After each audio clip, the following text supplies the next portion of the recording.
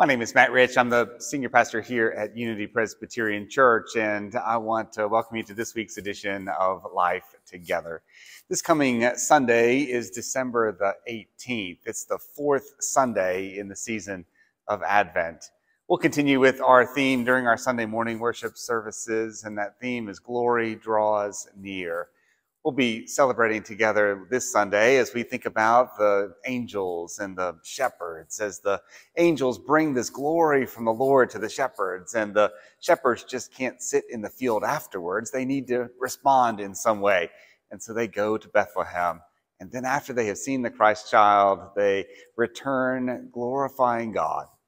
What does that mean for us in our encounter with God's glory as it draws near? How does it change us? How are we empowered to share this good news with others as well? We'll be thinking about that at our morning services. Again, 8:45 and 11 o'clock, our normal services. We'll be in the 2010 sanctuary. Please come and join us. This is truly a marvelous season that we are celebrating together here at Unity Presbyterian Church.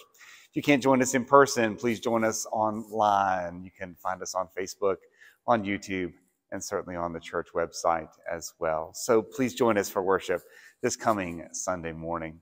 Sunday afternoon, we'll have the youth ugly Christmas sweater party that begins at 3 o'clock, and that's for middle school and high school youth. So hope that they are coming to be a part of that time of fellowship and fun together.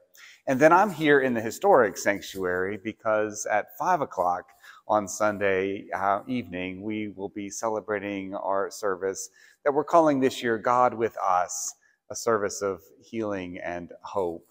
It's a recognition that the holidays are not always times of great joy and celebration, especially for those who know the grief and pain of loss as they approach this holiday season.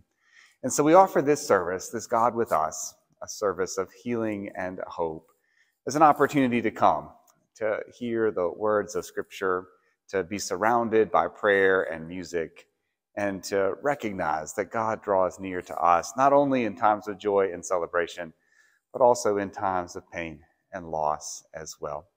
The service is not just for those who are experiencing loss themselves, but also for others from our congregation, that together we might come and draw near to one another, confident that God's glory does draw near to us during this season.